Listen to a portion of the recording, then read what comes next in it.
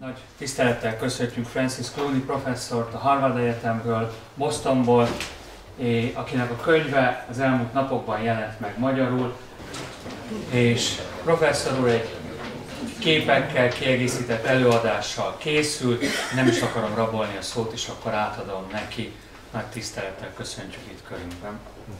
So, good afternoon, Jannapot. So, I am happy to be here with you today. This is my first visit ever to Hungary. I was not impressed yesterday by the rain, but today was quite beautiful. So I'm glad to be with you today to talk with you about Hinduism, my study of Hinduism as a Catholic, and then how we can learn interreligiously between different religious traditions. So I think as Professor said, I am a professor at Harvard University in the United States, and previously I was teaching at the Catholic University in Boston College. I am a Jesuit priest, and so I try to bring together the academic, the religious, the Christian, the Hindu, and hopefully we can talk about that tonight. Nagyon örülök, hogy itt lehetek, mindenkit üdvözlök. Először járok Magyarországon, tegnap az eső az nem volt ínyemre, de ma már kisütött a nap. Nagyon örülök, hogy itt lehetek, a Harvard Egyetemről jöttem, hogy jezsuita pap vagyok, tehát a hinduizmussal és a kereszténység kapcsolatával foglalkozom, tehát a tudományos kutatást és a vallási identitást próbálom összekapcsolni egymással, és nagyon nagy öröm számomra, hogy tudok beszélni az eredményeimről, a munkámról, és remélem, hogy a későbbi kérdések folyamán még vagy alapján beszélgetni is tudunk ezekről a kérdésekről. So the first part of my presentation has three parts. The first part is how I became interested in Hinduism. The second part is what is Hinduism. And the third part is how I study Hinduism as a professor and then make the connections between Christian and Hindu. So three parts. Az előadásom 3 részből fog állni. Az első részben arról szeretnék beszélni, hogy én magam hogyan találkoztam a hinduizmussal, a második részben arról, hogy mi is maga a hinduizmus, a harmadik részben pedig a kutatásaimról szeretnék beszélni, hogy mint professzor hogyan foglalkozom ezzel keresztényként. So for me the beginning was, as you see a scene here from 1974, I am the guy in the middle, and I was, after my BA in college in New York, I was teaching in a school, St. Xavier's School in Kathmandu, in the Himalayas. And all the boys that I taught were Hindu and Buddhist. And so for those years, 1973, 74, 75, I was exposed directly to being with boys and their families who were Hindu and Buddhist. And this opened for me a whole realm of experience that, coming from New York, Irish Catholic New York, I was not ready for. But it was a great expanding experience that began with scenes like this, walking in the hills in Kathmandu. A képen is látható, 74-ben Nepálban éltem, amikor elvégeztem az alapképzést New Yorkban, tanítanom kellett, és én Kathmanduban, Nepálban tanítottam egy középiskolában, Xavéri Szent Ferenc középiskolában buddhista és hindu fiúkat. Erre a tapasztalatra ír katolikus háttérrel rendelkező New Yorkiként nem voltam felkészülve, de hatalmas élmény volt számomra ott lenni, járni a hegyeket, a dombokat, és ezekkel a fiúkkal együtt dolgozni 2 éven át. There are many beautiful places in India to visit. But certainly in Nepal too, in Kathmandu, a mix of Hindu and Buddhist culture. This is the Swambhunath temple up on a hill above the city. It is somewhere between a Buddhist and a Hindu shrine. It's certainly Buddhist, but around it you can see some of the smaller temples are Hindu. And the point I think there was that these things are mixed together, and that when you have preconceptions, one religion here, one religion there, it doesn't always work, but together the religions live together and therefore in some sense borrow from one another right from the start. Indiában gyönyörű helyeket lehet találni, de Nepál sem kivétel ebből a szempontból. Egy nagyon híres templom látható, amelynek az esetében a buddhizmus és a hinduizmus keveredésének lehetünk tanulni. Maga a középen álló szentély az egyértelműen buddhista, de a körülötte elhelyezkedő kisebb szentélyek már hinduk. Az a meggyőződés állt ennek az épületnek a hátterében, hogy a vallásokat nem lehet tisztán elkülöníteni egymástól. I became also very interested in Hindu ritual practice. So not just the reading, not just the book, but what do people actually do? And this temple, Dakshin Kali, was just over the edge of the valley into the next valley. It really just means the temple to the south, Dakshin, for the goddess Kali. And Kali is one of the great goddesses of Hinduism. And in the Dakshin Kali temple, every Tuesday and Saturday there would be animal sacrifice. So there'd be goats offered, chickens offered, sometimes bigger animals even. And going there, I was fascinated, something we would read in the Bible about animal sacrifice, to see so many people lined up as an ordinary part of their life, sacrificing the animals to the goddess in the temple. This was eye-opening for me. És nem csak tudományos szempontból foglalkoztatott a hinduizmus, hanem a konkrét vallásgyakorlás szempontjából is. Egy híres templomot láthatunk, Káli istennő tiszteletére van szentelve. Egy nagyon megragadó volt számomra, szombatonként és keddenként még mindig állatáldozatokat mutatnak be ezen a helyen. A Bibliában sok mindent olvasunk az állatok feláldozásáról, de itt ez az emberek életének a szerves része a mai napig. Nagyon érdekes és megragadó volt számomra. Over the years, I visited many parts of India. I spent much time in the south of India, in Tamil Nadu. But this is a very famous temple, the Tiruvenkatam temple, dedicated to Lord Vishnu Narayana, and it's in Andhra Pradesh. So Chennai, Madras is a big city. North of that is this city temple, Tiruvenkatam. It's one of the most popular temples in India, has at least 50,000 visitors every day. And you can wait 10-12 hours or more just to get into the temple. Kép egy másik templomról, India déli részéről, Chennai közeléből, Tiruvenkatam templom, ahol naponta 15 000 ember fordul meg, az embernek 10-12 órát kell várakozni arra, hogy egyáltalán bejusson. I've also gone back to India many times, most recently in 2017. Actually, I was there in 2018 also, but 2017 I was there, and I was in Gujarat, in the northwest of India, where Mahatma Gandhi comes from, and I was visiting the Swami Narayan monks, a 200-year-old tradition, monastic order of monks who study, do ascetical practice, and have great devotion to their founder, Swami Narayan. This was an evening discussion, myself and the monks talking about religious topics. So I did it one way when I was young, one way as a student, but even more recently have always been happy to have these possibilities of meeting learned Hindus and talking to them about religious issues. Nagyon gyakran járok Indiában. 2017-ben például Észak-Nyugat-Indiában jártam, Mahatma Gandhi szülőföldjén, ahol egy 200 éves monostorban az ottani szerzetesek körében tölthettem el időt. Az itteni szerzetesek nagyon nagy hangsúlyt helyeznek a tanulásra és a kutatásra, és nagy megtiszteltetés volt számomra, hogy beszélgethettem velük vallási kérdésekről. Fiatalként, fiatal felnőkként másként voltam Indiában, mint most ezeket a lehetőségeket élvezem a legjobban. But nearer also to home, when I was a child growing up in New York, I don't know if I ever met a Hindu in New York City. There were Hindus in New York City, but I don't think I ever met them. But now it is so common in the United States that there are hundreds of Hindu temples in different parts of the country. This is the closest big one to Boston, where I live, the Sri Lakshmi temple, the goddess Lakshmi, built in 1990. And Hindus from all over Massachusetts, New Hampshire, Connecticut, other states come here for the festivals and for their Saturday and Sunday devotion. But it's very easy to get to from my house.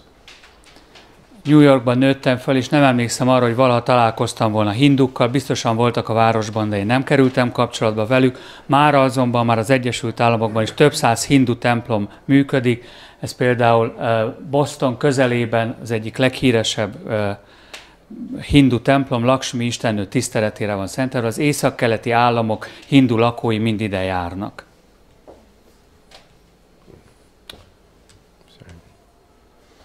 I also have many Hindu friends.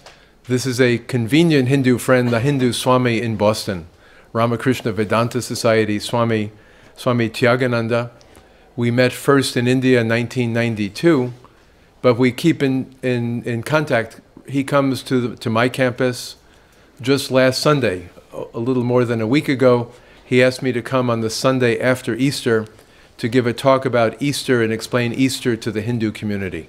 So a very kind of favorable, positive relationship that I found many Hindus are quite happy to have discussion and dialogue. And he has been one of my longest term contacts in the Boston area.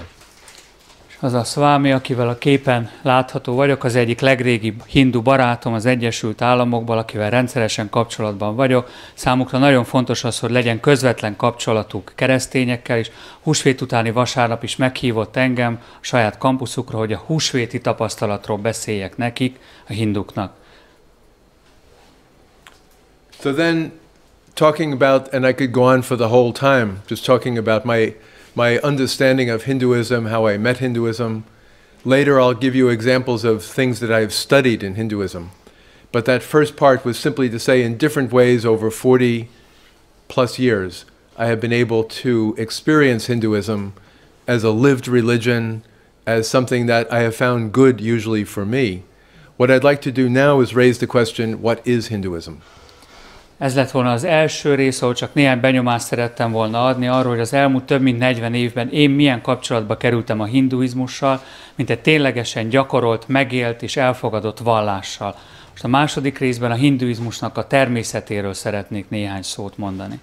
Sometimes when we ask the question, what is something, we want to know the one thing that it is. What is the one essential thing? And this is almost impossible with Hinduism. Many people have therefore compared it to a banyan tree. So the picture you see there is one tree. Not 20 trees, not 100 trees. But the way the banyan tree grows is that it starts somehow, but the branches go out and then go down second roots, third roots. They expand 10th root, 20th root, 30th root. And there's no original trunk of the tree. We think of trees, one trunk up and spreading out. But the banyan tree, all of this is the tree, and there are hundreds of roots into the ground. And in some ways, Hinduism, to try to point out it's one thing, doesn't really work. Therefore, to think of it as this kind of living organism that spreads out, all connected, but no single central point. Ha valaminek a lényegére vagyunk kíváncsiak, akkor egyetlen egy dolgot szeretnénk megtudni, hogy mi az egy dolog, ami az adott valóságot meghatározza. De a hinduizmus nem ilyen, nem lehet egy szóval, egy meghatározással leírni, ezért ehhez a sajátos fához szokták hasonlítani. Ez egyetlen fa, ami a képen látható, nincsen törzse, egyetlen törzse, hanem számos újabb és újabb hajtást hajt, egyetlen fa, egyetlen közös tengely, vagy egyetlen törzs nélkül. A hinduizmus is ilyen nagyon sokrétű, nem lehet egyetlen tényezőhöz kapcsolni. Another starting point to think about Hinduism is who is the God of Hinduism? And that too is a very difficult question to answer because there are many different deities in Hinduism. Some Hindus will say they are all really one deity, but others I know say, no, we pray to this one this way, this one this way, this one this way. They're not all the same. They're more like figures you pray to for different reasons. So up here on this is the god Ganesh, the elephant god, who is often the first god you pray to when you go on a journey or begin something new. He removes all the obstacles. Next to him is the god Shiva in blue. And Shiva is a god of ascetical practice, a god of graciousness, but also a renunciant. He leaves the world behind. And in some ways, he's called the destroyer, who removes all obstacles, ends things so that they can begin again. And next to him, in the lotus, we have the goddess Lakshmi, Sri Lakshmi, a goddess who is married to the god Vishnu, but she herself is an object of devotion. She is full of life and bounty. If you pray to her, she'll give you prosperity, and she is a mother for many different Hindus. Hogy fölmerülhet az a kérdés, hogy ki a hinduizmusnak az istene, erre maguk a hinduk is különböző választ adnak. Van, akik szerint létezik egy isten, akit tisztelnünk kell, de a hinduk nagy része azt mondja, hogy többféle istenséget tisztel, és különböző szituációkban, különböző képen imádkozik hozzájuk. A felső sorban az elefánt isten látható a bal oldalon, akihez utazás megkezdése előtt, vagy valamilyen új vállalkozás megkezdése előtt szoktak imádkozni, mert minden akadályt elhárít az útból. Középen Síva látható, aki egy aszketikus, visszavonuló, a világról lemondó alak, ugyanakkor egy nagy pusztító is, aki a rosszat, a bűnt és a nehézségeket elpusztítja az ember életéből. Jobb oldalon pedig Lakshmi Isten, Visnunak a párja látható, akit önmagáért is, önmagában is szokás imádni és tisztelni. Then we have the famous god Krishna, who plays the flute. He is also a teacher in some traditions, but he is a god of immediate presence. He takes these avatars, comes down on earth, and many people think of him as their beloved. And so he plays the flute and then people will dance with him. In the middle we have a strange figure, a monkey god. In the story of Rama and Sita, the great Ramayana epic, one of the lesser characters who becomes very popular is this monkey god. He is a simple devotee, but he will do anything for Rama, the great god. And he becomes a symbol to people saying, I am nothing much myself, but if I do everything for God, then I will be saved. And so Hanuman is an inspiring figure for many. And then finally last, we have the great goddess, Mahadevi. And unlike other goddesses who are consorts, wives of the gods, Mahadevi is a goddess by herself.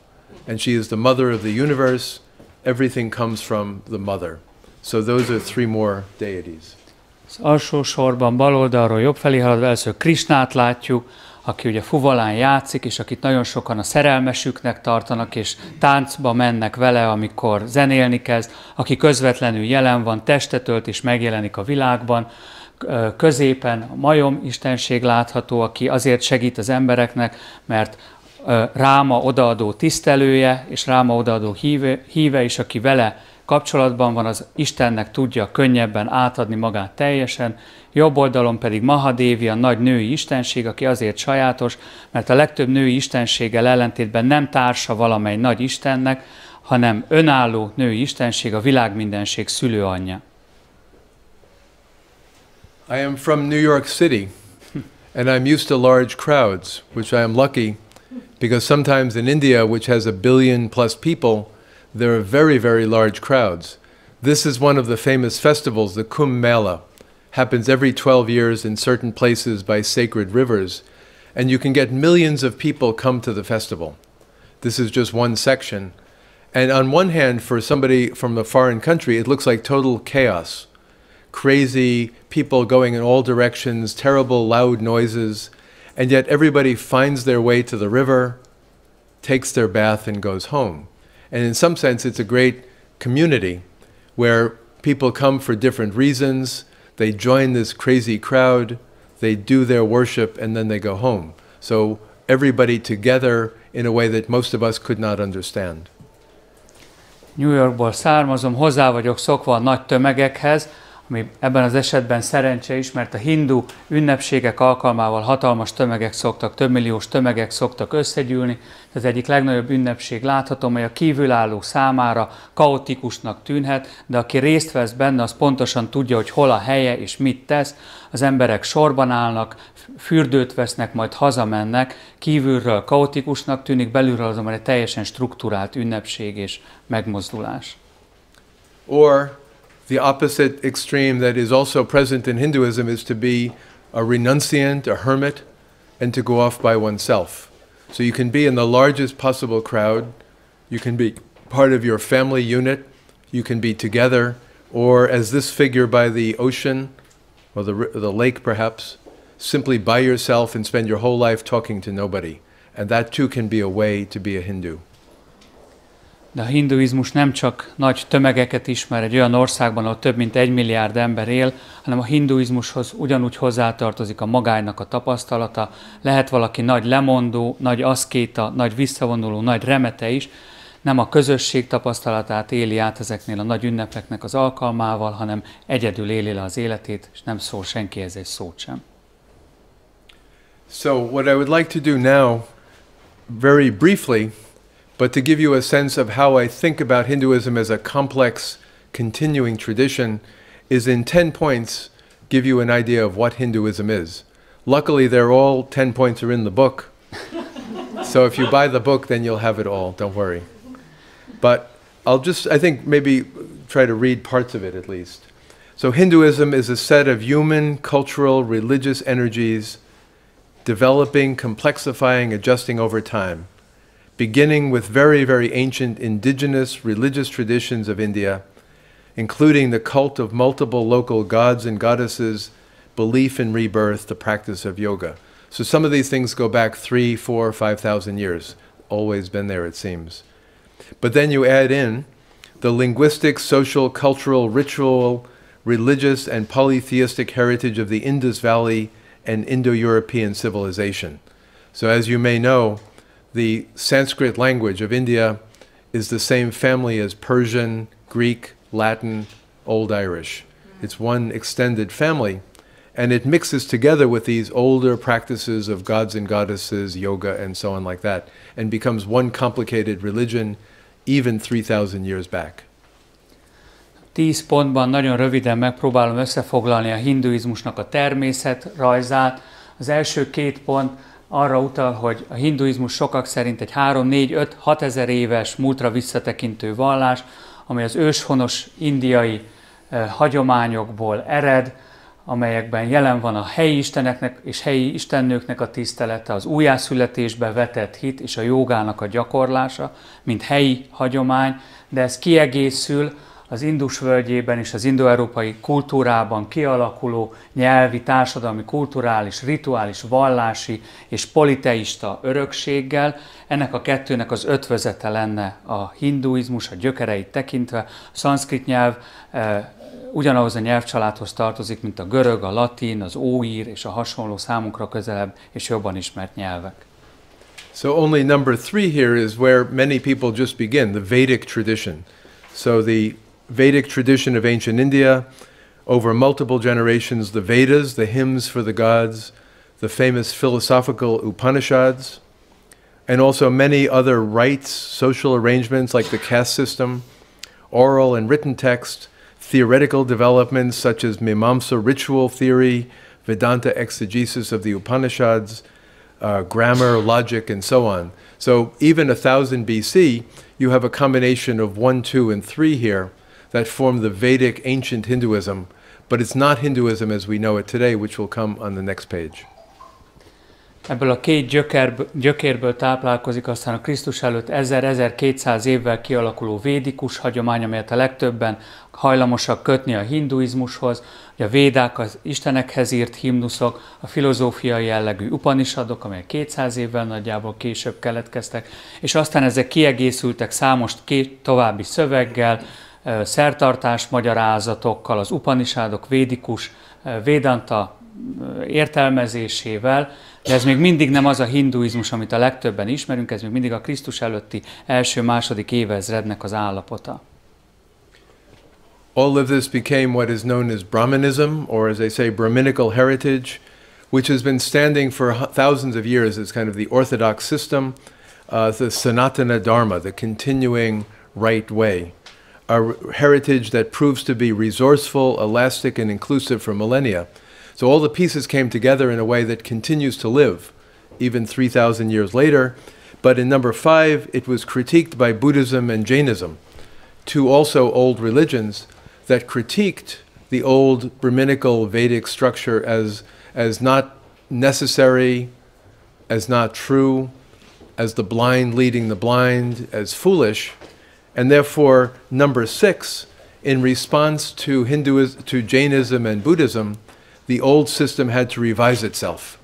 And as I say, the array of changes and challenges leading 2,000 years ago to the reformation and expansion of the Vedic Brahminical traditions into what many of us now call Hinduism. So finally, in number 6, we get something like Hinduism after Buddhism, Jainism, and so on. 3 további lépést láthatunk a kivetítőn, a 4. pontban, az előbb említett hagyományokat, aztán összefoglalta a brahmanikus elmélet, amely egy örökké tartó tanításként, állandó helyes útként mutatta be a hagyományt, ezt látjuk a 4. pontban. Az 5. pontban arról hallunk, hogy hát ezt a brahmanikus örökséget bírálat érte a buddhizmus és a jainizmus részéről, akik a buddhisták és a jainák azt hangsúlyozták, hogy a védikus hagyomány nem megbízható, vakvezet világtalant, valami újra van szükség, és ezért alternatívát kínáltak a védikus hagyományhoz képest. A buddhista és a jaina kritikára reagálva azután kialakult az, amit ma hinduizmusnak vagyunk hajlandóak nevezni, amikor a hindu vagy védikus hagyomány önmagát megreformálta és újjáalakította a kritikáknak a fényében. So this Hinduism itself becomes very complicated. It has many different branches. Epics such as Ramayana and Mahabharata, these great stories that fill the Hindu imagination, other important texts and practices, and then importantly devotion to popular gods such as Shiva, Vishnu, Rama, Krishna, who we think of as the essence of Hinduism, but they became popular maybe 2,000 years back, and also array of holy places, images, pilgrimages connected with devotion, and some traditions simply saying there is only one single deity or reality, or many people saying no, there are many different deities and we pray to them all. So we saw this before. Az így módon kialakuló hinduizmus összefoglalja magában az őshonos hagyományokat, a védikus hagyományt, a brahminikus ortodoxiát, az aszketikus alternatívákat, olyan epikus szövegeket, mint a Ramayana vagy a Mahabharata, különböző istenek tiszteletét, Shiva, Vishnu, Rama vagy Krishnának a tiszteletét, zarándoklatokat, képeket, szent helyeket és másokat, miközben vannak olyan hinduk is, akik viszont azt hangsúlyozzák, hogy csak egyetlen istenség létezik, akit tisztelnünk kell. And this itself becomes more complicated. I think you see my main point is it's complicated like that banyan tree spreading out. There are further developments, new local deities who become popular after some time, and also goddesses come in. Saraswati, the goddess of wisdom, Sri Lakshmi and the lotus, the goddess of prosperity and family, Devi, the great goddess, Kali, the goddess of life and death, plus new renewed practices, Tantra that draws on yoga, theology in all the local languages, Bengali, Hindi, Marathi, Tamil, and so on. All of these things keep growing. So when people ask, what is Hinduism? Sometimes they think it's just one ancient thing. But over history, like Christianity, it keeps growing over time and new pieces come into play. Az előzőek is nagyon bonyolultak voltak, vagy bonyolult egységet alkottak, de ez a bonyolult egység, ez tovább bonyolódik az évszázadok folyamán, helyi istenségek nyernek nagy szerepet későbbiek folyamán, istennőket kezdenek el nagy mértékben tisztelni, megjelennek új gyakorlatok is, vagy új vallásgyakorlási formák, mint például a jogára alapozott tantra, és népnyelvi hagyományok is szerepet kezdenek játszani, népnyelvi teológiák alakulnak ki. And so finally then we can speak more accurately not of Hinduism, but Hinduism in the plural, Hinduisms. And that is still not enough, because then we have the arrival of Islam. Around 1000, the year 1000, Muslim rulers come into India, invading the country. The rise of the Sikh tradition, which in some ways brings together parts of Hindu and Muslim tradition. And then you have the Portuguese, the European colonial powers, the Portuguese, the French, the Dutch, and finally the English, who set up their empire in India. All of this outside forces, many of them coming in, had an effect on Hinduism. Hinduism meets Islam, Hinduism meets Christianity, led to changes in the culture and in the Hinduism itself. And this complex set of Hindu traditions, number 10, continues to change even today, of course, in light of new social, economic, political realities in India and around the world. All of this still occurs in relation to Christianity and other religions, which too keep changing in our changing world. So Hinduism is now connected to every religion in the world, not only in India, but in the West, in the South, in the North, and everywhere, and continues to grow. But elements like the goddesses and the gods and yoga and so on keep being there. És ez az összetett egész még összetettebb és bonyolultabbá vált akkor, amikor kapcsolatba került történelmi fejleményekkel, megjelent az iszlám Indiában, az ezredfordulón, a 16. század elején kialakult a szik vallás, majd megjelentek az európai gyarmatosítók, és ezek a történelmi fejlemények mind hatást gyakoroltak a hinduizmusra, és ez a mai napig, ez a folyamatos változás zajlik, akkor új társadalmi, gazdasági és politikai fejlemények történnek, nem hagyják érintetlenül a hinduizmusnak a valóságát. A hinduizmus már minden világvallással kapcsolatban van, és ezek a kapcsolatok nem hagyják érintetlenül ennek a vallásnak az egészét.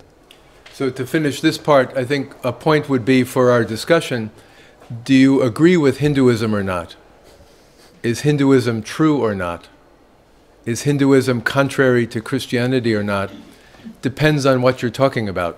It's so complicated, there are so many possibilities, you can't say yes, no, right, wrong, true, false, but you have to figure out what it is you're actually discussing and know what you're talking about in order to make the connection or the difference. Ha tehát ezek után valaki föltenni azt a kérdést, hogy igaza van-e a hinduizmusnak, hogy hogyan kell kapcsolatba hoznunk a hinduizmust a kereszténységgel, akkor azt kell mondanunk, hogy ezt a kérdést nem lehet megválaszolni, mert meg kell vizsgálnunk azt, hogy a hinduizmusnak melyik formájáról, ágáról beszélünk, és minden egyes esetben külön kell döntenünk és vizsgálódnunk.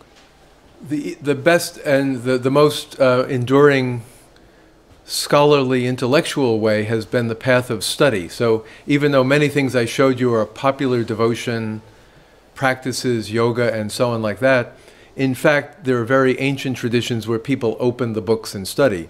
So this is a picture of, on the top, Shankara, one of the great non-dualist Vedanta thinkers, who all by tradition had many disciples and taught the true meaning of the Veda, the Upanishads. But even today, this is a recent picture, a teacher and his students somewhere in North India.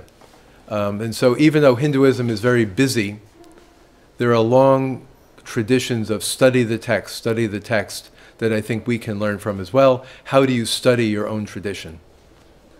Erre a sokféleségre az egyik lehetséges válaszunk az, hogy tanulmányozni kezdjük a hinduizmust, és a tanulásnak, a kutatásnak óriási hagyományai vannak ebben a vallásban. Két képet látunk, Sankarát, a Advaita Vedanta tanítót, 8. századból, illetve egy kortárs kép, ahol azt látható, hogy még mai napig is sokan elköteleződnek egy-egy tanítónak, és egy tanító útmutatásával igyekeznek megismerni a saját hagyományaikat. And just to show you, I have to show you that I'm a professor. These are two pictures of the office on top in my office building and the bottom one in my house where I live, the Jesuit house. And we have mixed together, you can see the pictures on the shelf, some Hindu deities,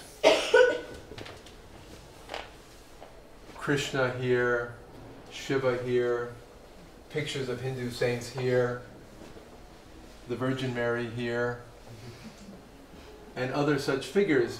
And it's not a sign of disrespect to put them together, but rather to say part of my study is to think of all of this together. And the Virgin Mary actually is very central there, but to realize her place in a world of many religions, and then all the books on the shelves, Hindu books, Christian books, Buddhist books, Jain books, Jewish books, etc., all go together. And then here, sorry if I can do this.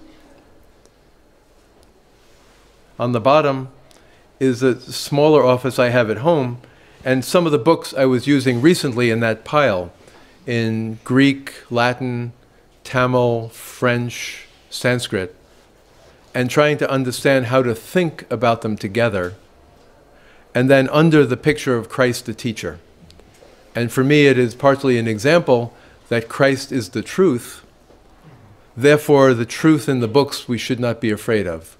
Christ doesn't block the books, but opens the books for us. Két kép volt látható, az egyik a Harvard Egyetemen az irodám, ahol különböző hindu istenségek, hindu szentek képei láthatók, szobrai láthatók, Szűz Máriával együtt. Ez nem a tiszteletlenségnek a jele, hanem annak a jele, hogy együtt próbálok gondolkodni ezekről a jelenségekről. A könyvespolcomon a különböző vallásokról szóló könyvek is össze vannak keverve egymással, azt a meggyőződést tükrözve ezáltal, hogy az összes vallásról együttesen próbálok gondolkodni. Az alsó képen pedig a jezsuita rendházban látható kisebb irodámról egy kép, ahol egy könyvstóc látható, ezeket használtam a legutóbbi könyvemhez, latin, görög, francia, tamil és szanszkrit nyelven íródtak, fölötte Krisztus, a tanító Krisztusnak az ikonja, és a tanító Krisztus ikonja arra utal, hogy ő az igazság, ő a tanító, éppen ezért nem kell félnünk attól az igazságtól, amelyet ezekben a könyvekben találhatunk. Krisztus nem becsukja számunkra ezeket a könyveket, hanem mint az igazság és a tanító kinyitja számunkra. So what I would like to do in finishing, because I am eager to have your questions and so on, is point out 5 texts that I have studied over the years and just give you literally bullet points that show you why I find them important. And to give you a feeling for what I try to do. So this is the third part of my talk. The first is the famous Bhagavad Gita, which is the famous story between the warrior Arjuna, who has doubts at the beginning of battle, and the charioteer Krishna speaks to him and gives him the meaning of life and teaches him what his duty is in life. And for thousands of years, many Hindus have learned from this text, and I have learned on topics such as these. What is your duty in life, your dharma? What does it mean to be detached and indifferent to the world, samatva? How do you gain true self-knowledge, and what difference does it make, atma-jnana? How do you put your life together and hold it together, not simply physically, but also spiritually, yoga in a deep sense? Detached action, doing the right thing without caring about what you get out of it, karma yoga, do your duty because it's your duty. Knowing and loving Krishna, the path of bhakti or devotion, and surrender to Krishna, giving everything to Krishna as your Lord and Savior, prapatti, you touch the feet of the Lord. So there are many points here in the Gita, and there are many others, that if you study them, they shed light back on your own, for many of us, Christian or Catholic tradition as well. But the Gita is so full of wisdom, I keep studying it. Nagyon kíváncsi vagyok a kérdéseikre, ezért most már lassan befejezem az előadásomat. 5 szöveget szeretnék megemlíteni, melyekkel behatóan foglalkoztam. Az első a Bhagavad Gita, Arjuna és Krishna párbeszéd, amelyet mindannyian jól ismerünk. 7 szempont, amelyet megemlítettem, azért szerepel, mert meggyőződésem szerint ezt tanulhatjuk meg a mai napig is a Bhagavad Gitából. Mit jelent a kötelességnek a teljesítése, mit jelent a belső függetlenség és az elszakadás a világtól, mit jelent a helyes önismeret, mit jelent a személyiségünknek, az életünknek az egységesítése és egyszerűsítése, mit jelent a független és szabad cselekvés, amikor úgy tesszük meg a kötelességünket, hogy nem foglalkozunk annak a kimenetelével és a következményeivel, mit jelent Krisznának a szeretete és az ismerete, és mit jelent az, hogy valaki átadja magát Krisznának, a lábát érinti tisztelete jeléül. Secondly, yoga sutras. So I think many people have ideas about yoga and either love it or hate it as a good thing or a very bad thing. But I find many people who have strong opinions about yoga don't actually know anything about yoga. So I found it helpful over the years to go back to this text, Patanjali's Yoga Sutras. This text is maybe 3rd century, 2nd century, so very old. And Patanjali was a great teacher who puts out in 195 short verses a view of yoga as an intellectual, practical system. And only a small part of it is the practice, so putting your leg behind your neck or standing on your head or something. Most of that is not the real yoga. It is important for yoga, but it's not the essence. And we learn other things from Patanjali, that's his picture there, to understand the mind, the mystery of the human mind and its ups and downs, its fluctuations, its disturbances. How is it that we think? And how is it we can control our minds and focus them? Restoring the mind to tranquility, that we spend much of our lives, and this is 2,000 years back, distracted, looking at the wrong thing, thinking the wrong thing. How is it we can understand the mind so as to quiet the mind and put aside the distractions? What are the practices of focus? So steadfastness, keep doing things over a long period of time, repeat the good practices, be patient over years to focus yourself. Steadfastness, detachment, Learn to not be attached to the world around you. Don't be upset if you lose something. Don't be very happy if you get something, because these things will pass. So how do you be detached? And then, in much of yoga, focus on God, Ishvara. That you turn to the Lord and you focus your mind on the Lord, who is detached, who is peaceful, who is transcendent, who is a light that shines upon us. And so many of the Hindu yoga systems are actually God-focused systems that teach you how to make your life peaceful. Cultivating the moral life. There is no practice of yoga, according to Patanjali, without basic practices of non-lying, non-stealing, telling the truth, non-violence, patience with others, humility, and so on. And you learn a simple moral life to say, doing the practices without the moral life will do you no good. And then the practices. Getting control of the body and saying, I'm a spiritual being, but I'm also a physical being. And if my mind is disturbed, if my body is too fat, too thin, if I'm eating the wrong food, if I have aches and pains, how can I be a calm person? So to gain control of the body and do exercises that relax the body and help the body to focus is part of yoga. Breathing exercises, learning again to let go. Mind over matter, that if you overcome all your disturbances, you realize that you are one with the world around you. And that you actually have some power in the world because all of nature is connected to you, you are connected to nature.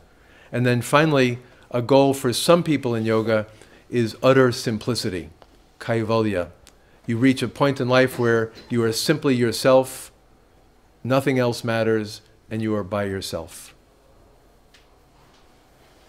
Második szöveg, az Patanjali, a híres tanító, híres jógaszútrái, a második-harmadik században keletkeztek, 195 rövid versszakban a jogának a lényegét magyarázza el, a várakozásainkkal ellentétesen olyan kérdésekről beszél, mint például hogyan érthetjük meg az elménket, a gondolkodásmódunkat, a gondolkodásunknak a háborgását és hullámait, hogyan tudjuk a gondolkodásunkat és az elménket lenyugtatni, megszüntetni a hullámzását, hogyan tudunk álhatatosak lenni, belsőleg függetlenek lenni a valóságtól, hogyan tudjuk elérni azt, hogy ne törjön le bennünket az, ha rossz dolog történik, és ne dobjon föl minket az, hogyha jó dolog történik az életünkben, hogyan tudunk gondolatban Istenre koncentrálni és Istent vizualizálni magunk előtt, hogyan kell erkölcsösen élnünk, mert a jóga, mint gyakorlat végzése semmit sem ér az erkölcsös élet nélkül. Ha nem vagyunk igazmondóak, ha nem vagyunk becsületesek, akkor a vallásgyakorlásunk mit sem ér. Ötödszörre kerülnek csak sorra a különböző testhelyzetek, amelyeket általában a jogához szoktunk társítani, a lélegzésnek a szabályzása, hatodsorban hogyan valósul meg az, hogy a jóga gyakorlása közben egynek érezzük magunkat az egész teremtett valósággal, és bizonyos hatalomra is teszünk szert a valósággal szemben, és végül, ami sokak számára a jogának a végső célja, hogyan válunk teljesen egyszerűvé. So, again, my point is to show you these texts with so many different things we can learn. We can talk more about them later. I can give you references in bibliography. So the next three I'll go a little more quickly, just to give you a sense, and then if you have questions or want follow-up, you can ask. Következő három szövegen gyorsan végigmegyünk, mert valószínűleg kérdések fognak következni. So this, the third one, Ramanuja was a Hindu theologian 1,000 years back, born in 1017, and one of his works is this manual of daily worship, because he was very concerned as a Vaishnava Hindu who worshiped Vishnu, Krishna, about what do you do on a daily basis? How do you worship as a Hindu every day? And there are many opinions, but in this beautiful text, the Manual of Daily Worship, he leads you through a number of points that are very important. Every morning you begin by purifying your body, you purify your mind and you clear out distractions, and then you focus your heart on the Lord. You begin the day, sometimes even before you get out of bed, you begin to pray. And then you go to the river, you wash your body, and then you begin to get ready to pray. Visualizing and contemplating the deity, you close your eyes and you imagine God. And you see God in your mind and you begin to realize God is with you. dissolution, recreation of self. You return yourself to nature. You become the 5 elements and you put yourself back together. You ascend all the way through the universe in your imagination. You go up to heaven where God is. And then you come back down to earth and you're at the feet of your statue of God, which you now will worship. So you go up and down, up to heaven, back to earth. You do the daily worship. You bathe the deity as you would your child or your parent in their old age. You feed the deity. You offer food. You offer flame and incense and flowers to your deity, simply because they are your guest and they are the most important person in your life. You care for them as you care for your loved one. And then you surrender at their feet. You prostrate. You go flat on the ground in front of the deity. And you repeat this every day. Some Hindus have told me this, if you did it all in this text, it would take you 2 hours every morning. And they admit not everyone does it all every day. A harmadik szöveg az Patanjali, a 1017-ben született nagy hindu tanítónak egy szövege, amely arról szól, hogy mit kell tennünk minden reggel, hogyha gyakorolni akarjuk a vajsnava hinduizmust. Ezek a pontok sorolják fel a lépéseket. Ha valaki ezt végig gyakorolja minden reggel, az kb. 2 órát vesz igénybe.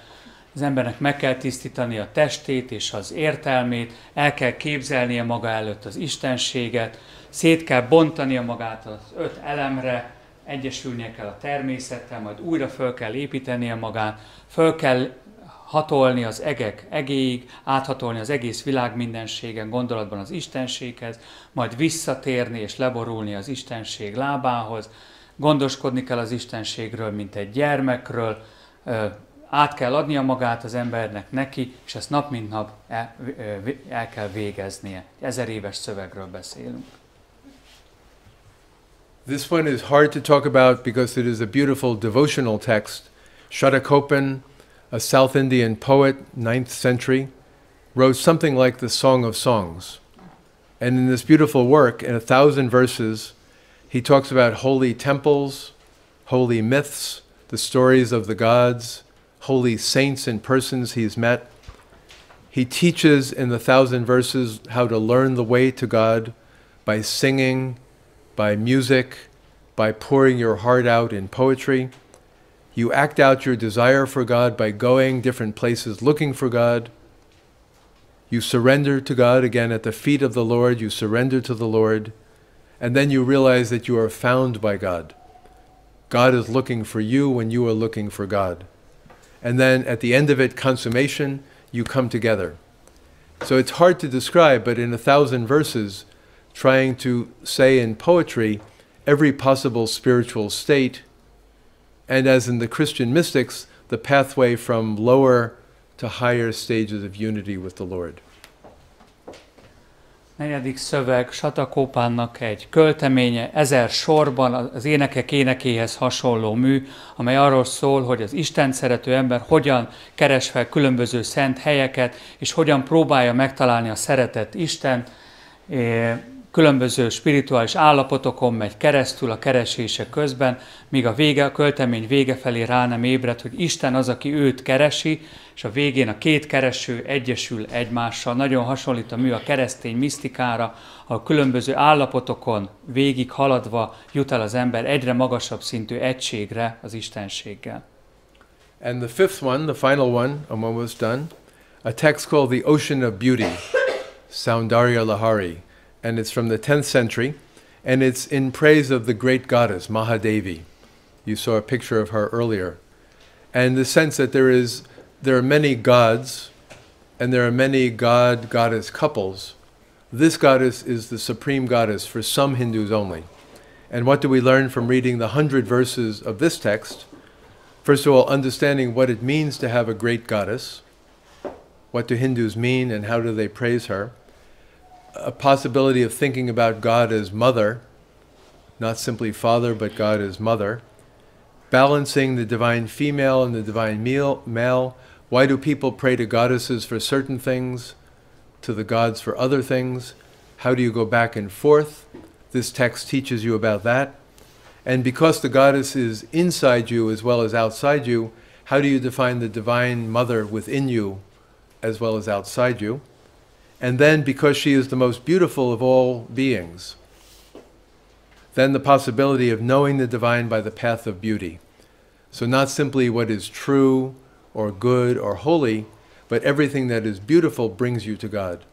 And the goddess brings you to God by this ocean of beauty. Az utolsó szövegünk az a Szépség óceánja címet viseli, és Mahadévi tiszteletére íródott, a nagy istennő tiszteletére, olyan kérdésekre és olyan témákra hívja fel a figyelmünket, hogy lehet elképzelni, elgondolni az istenséget, mint anyát, nem csak mint atyát, hanem mint anyát.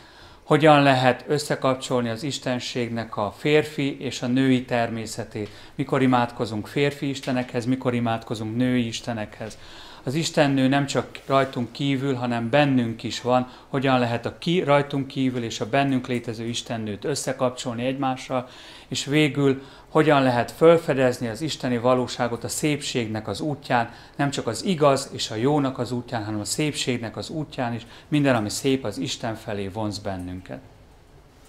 So finally then, the point is, if you are a Hindu, these are ways to learn. If you are a Christian, how can you learn from these Hindu ways? Part of my work is to study the Hindu texts, and part of it is to bring it back home again to my own. A hinduk számára magától értetődő, hogy ezeknek a szövegeknek a tanulmányozása alapján elmélyedhetnek a saját hagyományukban. Számunkra az a kérdés, hogyha a hindu hagyományt megismerve visszatérünk a nyugati hagyományokhoz, akkor mit hozhatunk magunkkal? So I just put the names here and you can figure it out or ask about it. Reading the Bhagavad Gita, then you read the Gospel according to John. You read the Yoga Sutras, and I'm a Jesuit, so we have our basic spiritual text, the spiritual exercises of Ignatius Loyola. You look at the exercises and the Yoga Sutras together. Ramanuja's text of daily worship, you think about Hindu prayer in the morning, and then you think about going to daily Mass as a Catholic Christian. The holy word of mouth and this desire for God, you think of it with the Song of Songs in the Bible, or maybe John of the Cross, the Canticle. And the ocean of beauty, you take some powerful text of the Virgin Mary. Because the beauty is this text of bliss and joy, I put it in contrast with the Stabat Mater, the prayer of Mary at the cross, the prayer to Mary at the cross. So you read back and forth, you learn from the two together, but this takes time. You learn this in study, you apply it in your daily life, you realize it by bringing it into your prayer life, and then you teach it, you write it, you preach it, you share it with others.